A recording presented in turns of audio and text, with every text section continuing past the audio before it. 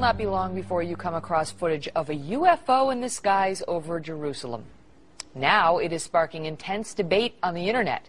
Trace Gallagher following this live from our West Coast Newsroom. So the question is, what was that UFO? What was it doing over Jerusalem? And, is he back? Yeah, and that is the question, by the way, Megan, because, critics, it's difficult for them to dismiss this because there are so many different angles. We've got 4 different videos, all from various perspectives, showing this light above the Dome on the Rock. In Jerusalem, the Temple Mount, of course, we know, which is a holy site for both Jews and Muslims. You see the shining ball of light, right? It's above there. It's kind of, well, they just froze it and I really can't see it now. But there it is right there. It's at the top of the screen. Yeah. It's up there and it hovers, kind of a pulsating orb. And then hold on here because this thing starts going down right toward, you see it there, going down toward the Dome of the Rock and the Temple Mount. And then it stops and it hovers there for a while.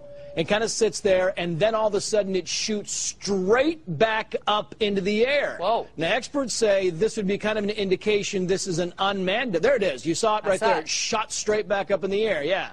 It's kind of hard to see, but it shot up in the air, and the experts think that, it's an unmanned vehicle, they believe. It could be a drone, but they do not know of anything like this in the Israeli army. So they say this is either incredible video or some very well orchestrated hoax. Some have said maybe this is a movie that's putting out this I don't know. What do you put out for your movie? A trailer or some kind of a hoax to try and promote a movie that's yet to be named? We don't know. Could be Jacob's Ladder. Biblical thing where Jacob's Ladder, was the Jews and the Christians believe Jacob's Ladder, who he saw it in a dream, leads from the Temple Mount.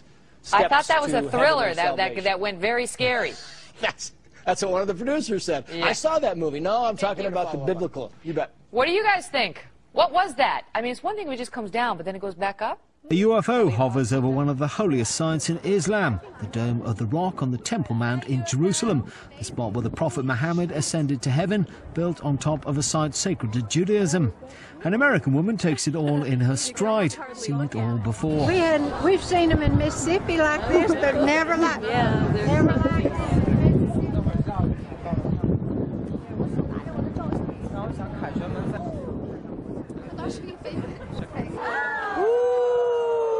Easily dismissed as a hoax until you see this. The same event, or so it seems, filmed from a different angle by someone else. The glowing ball of light dropping until it hangs just over the Dome of the Rock. These spectators a little more impressed. Whoa!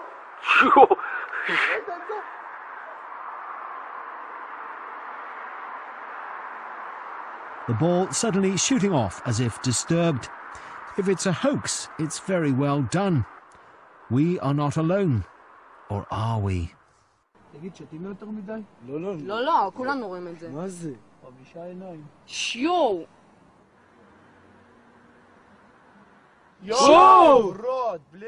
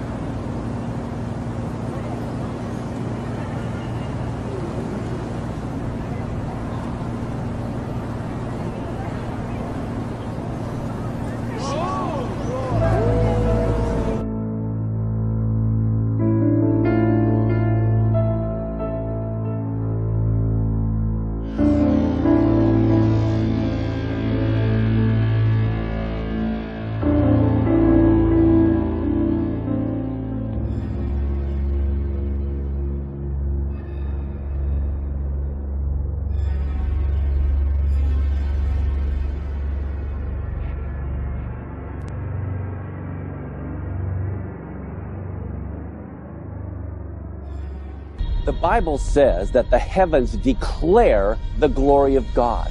In Isaiah, in Joel, in the Gospels, in Revelations, about there will be signs in the sun and the moon, where the sun would turn to sackcloth and the moon would turn to blood. The scientific website, NASA, has 5,000 years of eclipses. Several thousand years in the past, thousands of years in the future.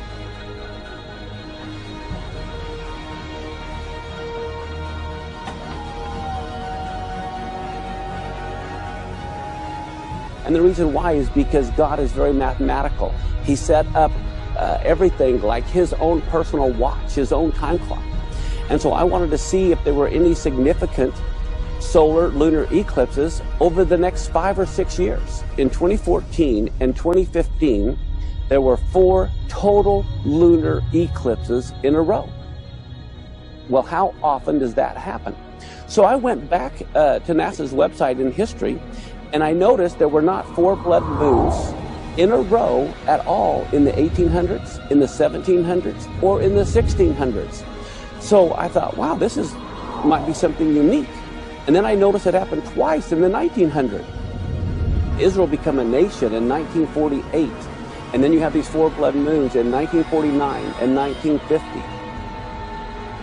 And then in 1967 and 1968, to have Israel recapture Jerusalem, the holy city, to have it back in their hands. But I went ahead and went back to 2014 and 2015, and I was looking at the dates. These series of eclipses are truly astronomical. To have these events happen and then also tied to what prophetically the Bible says is going to be happening with Israel. During these next 2 years, not only 4 blood moons, but a total solar eclipse, a partial solar eclipse. And when it comes to sending signals, God wants to work according to his calendar, not ours. We know when they fall on the feast days, God is trying to tell us something. I don't think anybody in this room can begin to really understand the kinds of signs that's about to start taking place. God usually chooses signs because signs shake people up.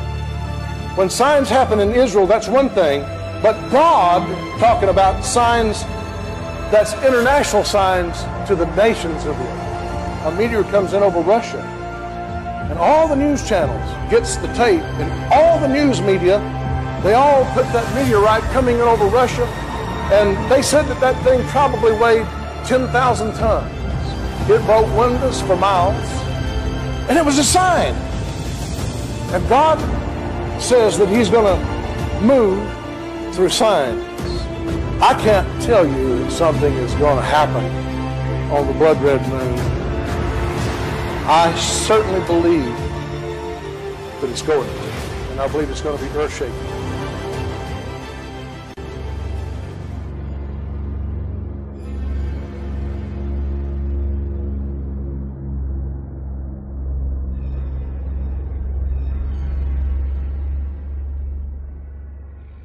The headline read, "Their God changes the path of our rockets in midair," said a terrorist.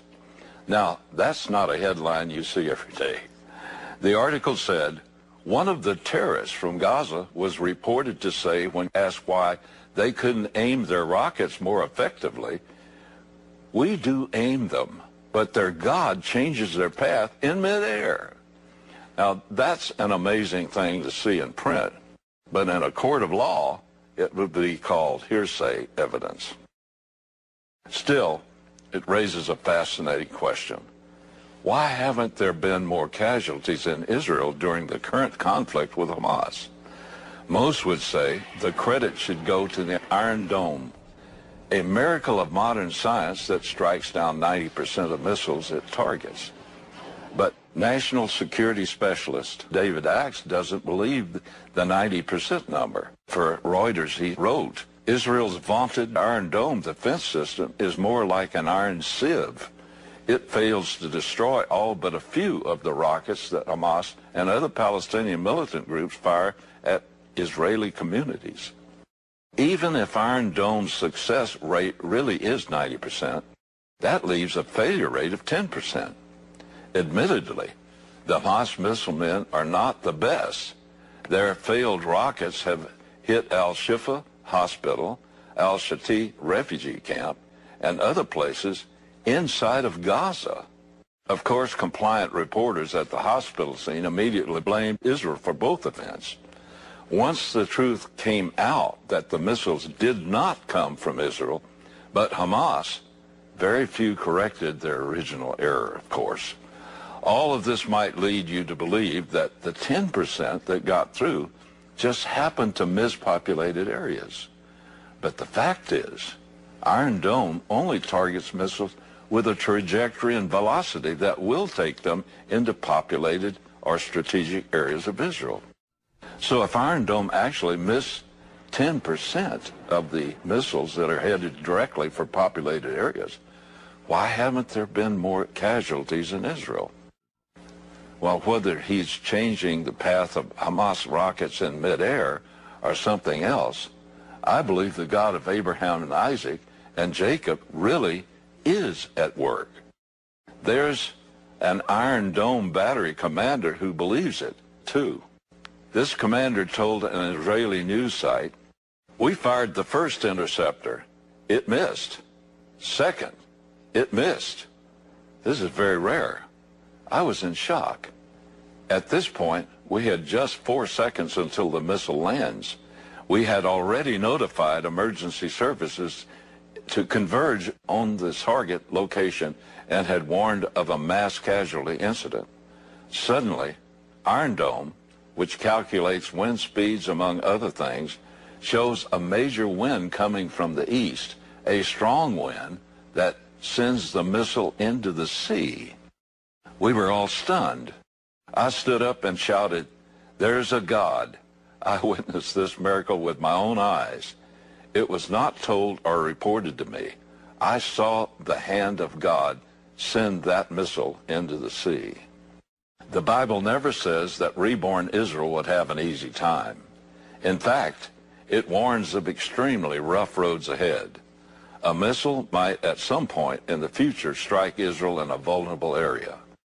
But in this round of fighting so far, against all odds, none have.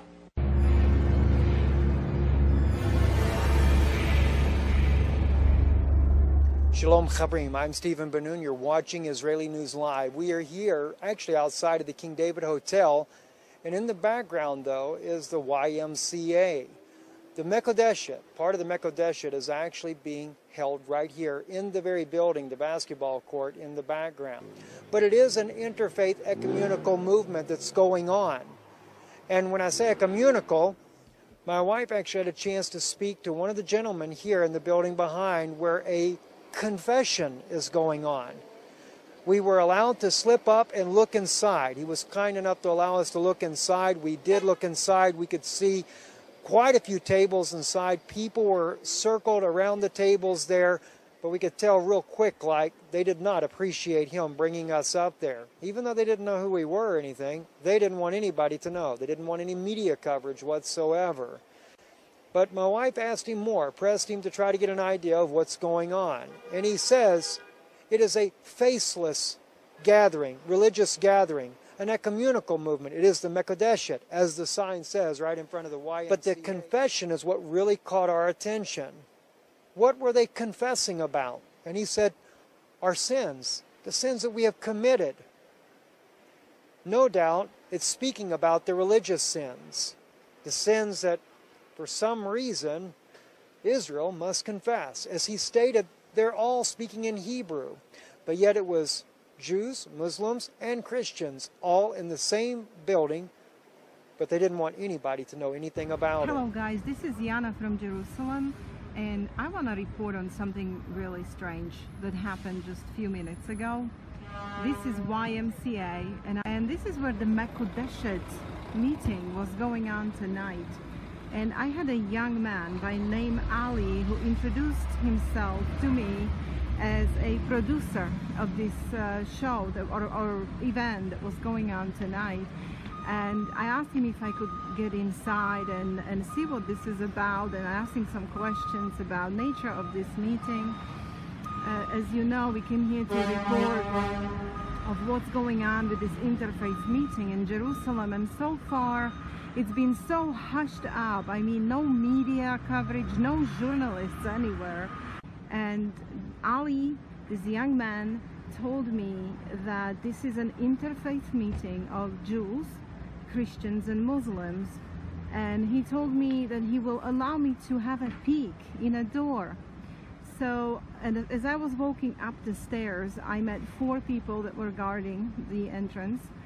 They were not very happy to see me, but indeed Ali was kind enough to let me peek inside. I saw an extremely quiet room full of people sitting around circled tables. Some kind of person inside saw me, and he was coming forward and wanted to close the door as soon as possible, so I wasn't allowed inside or anything. So I asked Ali, what's really happening? What are these people doing? Well, he reported to me that they are confessing. They're confessing sins. And I asked him, what kind of sins? Whose sins and to who? Well, he told me that these people here have been collecting sins of people in Jerusalem, and they wrote them down, and now they're sitting around these circle tables confessing sins of people that they collected and wrote down. That was just the strangest thing. I kept asking him further for more information, but he at this point just kind of thought I'm too nosy, I guess, and he just really wanted me out of here, and he would not let me know anything anymore.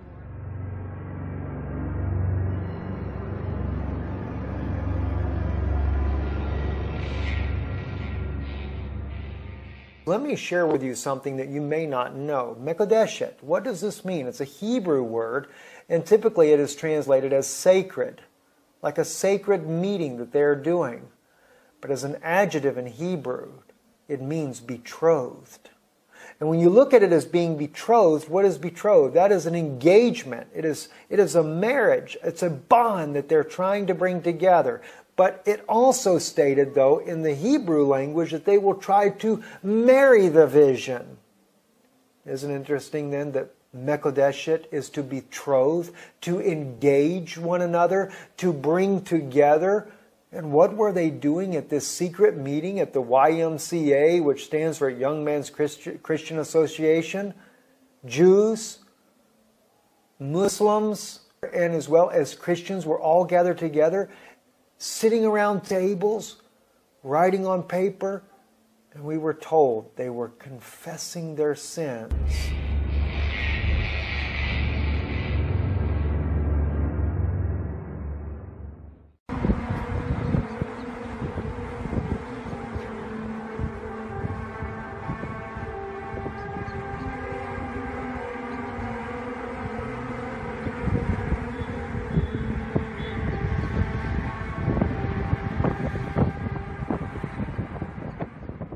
This is the sky over Jerusalem yesterday, Saturday, October 1st, 2016.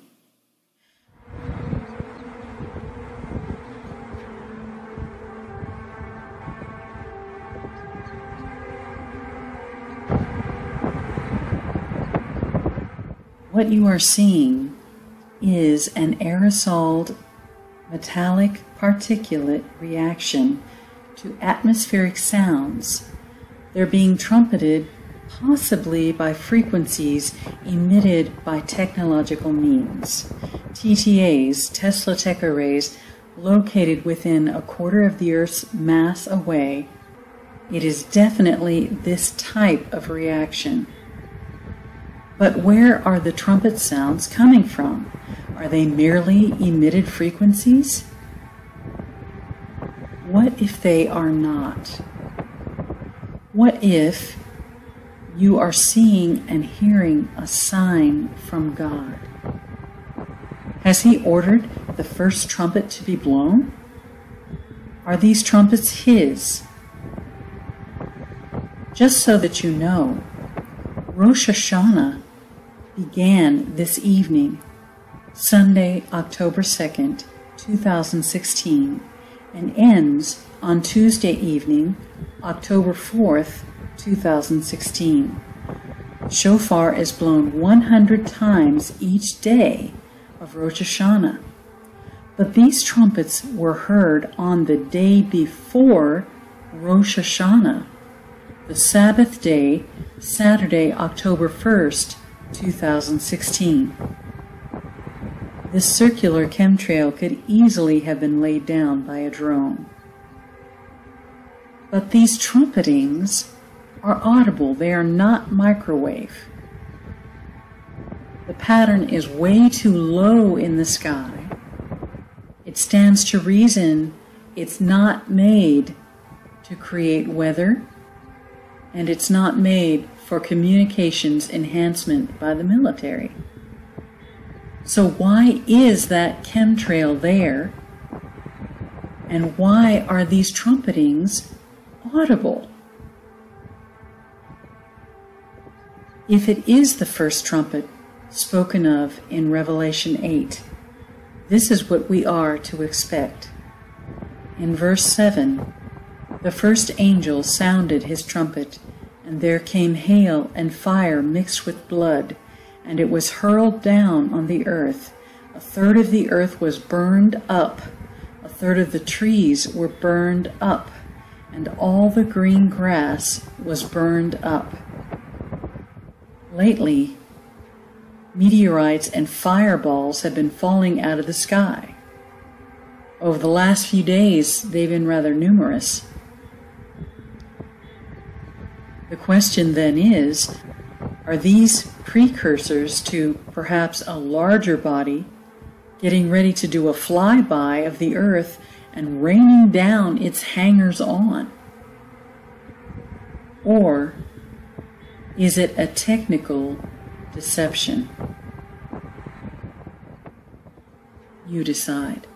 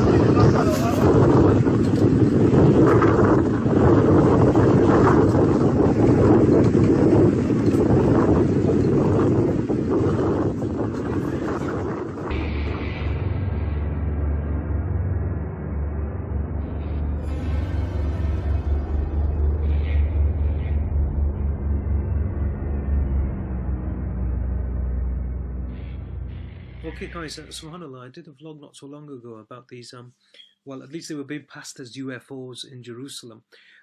What they were, at least my position is that either they were one of three possibilities, two of which are military technology, either holographic technology or anti-gravitational propulsion systems.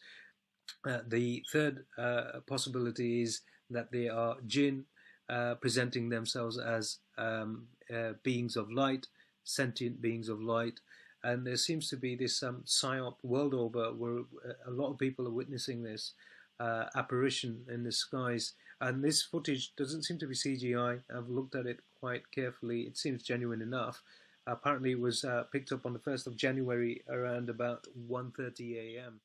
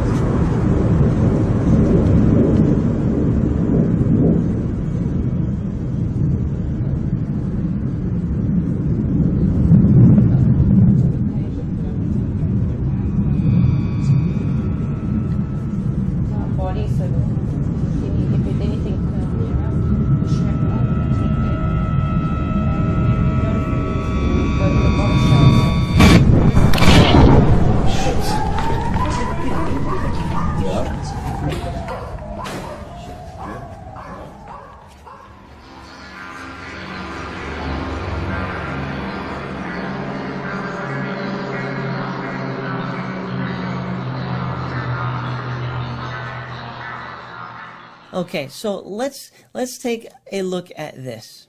I'm going to read this one more time. Stick with me, though, because I'm going to show you something you probably have not seen. Now, it says, "Now a great sign appeared in heaven, a woman clothed with the sun and the moon under her feet, and on her head a garland of 12 stars. And being with child, she cried out in labor and in pain to give birth." All right? So we have a woman. This is a big sign. A woman, she's clothed in the sun. This is daytime, okay? She's got the moon at her feet. She's got 12 stars at her head. Leo's got 9 stars. And Venus, Mars, and Mercury. The only time this happens, I've searched the heavens for years and years and years and years. The only time this happens. 3 more stars. 9 plus 3 is 12. She's got this above her head, 12 stars, crowning her. She's giving birth. Well, how do we do that? That's what I'm gonna show you something that you haven't seen about this birth right here. Okay, Jupiter is known as the king planet in our solar system. Creation.com. Okay, this obviously would be Christian astronomers are talking about Jupiter. It's the king of the planets and a testament to our Creator. Okay, so this is the king planet. What we're looking at is a depiction. Virgo obviously is named after and is a picture of the Virgin, Mary. Okay, and Jupiter's the king. Well, Mary gave birth as a virgin to the king, so this is now this already happened, but we see that the tribulation period is considered his second coming is like a second birth. He's going to come again, and in a really big way, we've got a really big sign in the heavens to show that the woman is about to give birth and he is about to come again physically to the earth. Now, this is the woman in Revelation 12 are the Israelis. It's the Jews. It's the Jewish bloodline. It was the Jewish bloodline, the line of David, that actually gave birth to our Messiah. Okay, he's Jewish. So this Virgo is a bigger picture of the Jews, and our Messiah came from them, came through that bloodline. All right, he is the Lion of the tribe of Judah as well. Now, what I'm going to show you here is something very interesting that. I'm going to go back to 2016, and I'm going to go.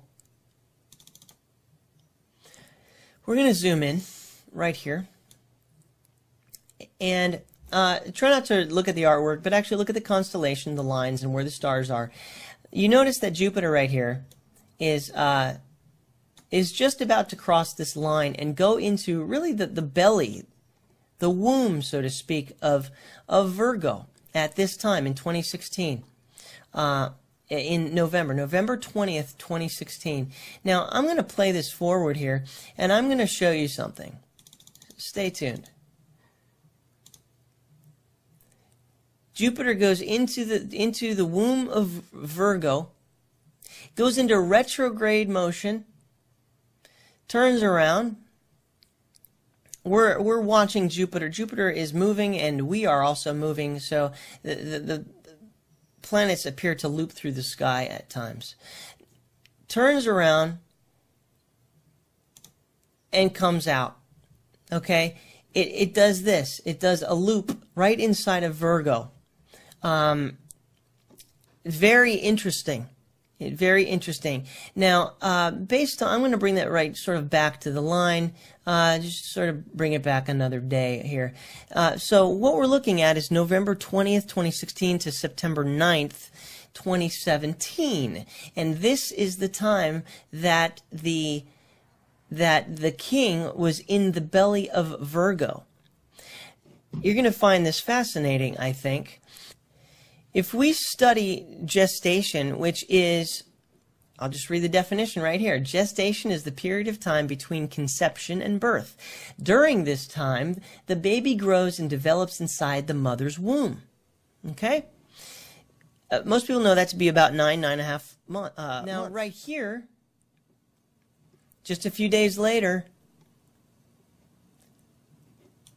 the entire sign shows up, because we have to wait until after the moon passes the sun, and we have to wait until these planets also come, adding three more stars. And that's what Revelation 12 said, is that 12 stars are at her head. Right here. A garland of 12 stars on her head. So just after she gives birth, or Jupiter comes through the birth canal, we've got the moon at her feet, she's clothed in the sun, we've got 12 above her head, we've got the king coming out of the Virgin, all right? So, and it just so happens that this planet was perfectly inside of her for 41 weeks. Exactly what a healthy baby would be inside of its mother. And there are some people that say this sign is not what it is. This happens on September 23rd, 2017.